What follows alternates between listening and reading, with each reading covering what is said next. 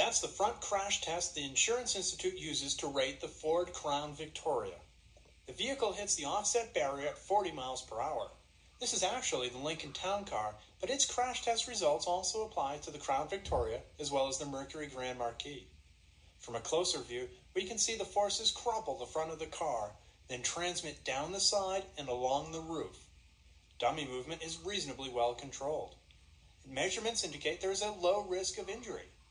The Crown Victoria earns a good rating in the frontal offset test.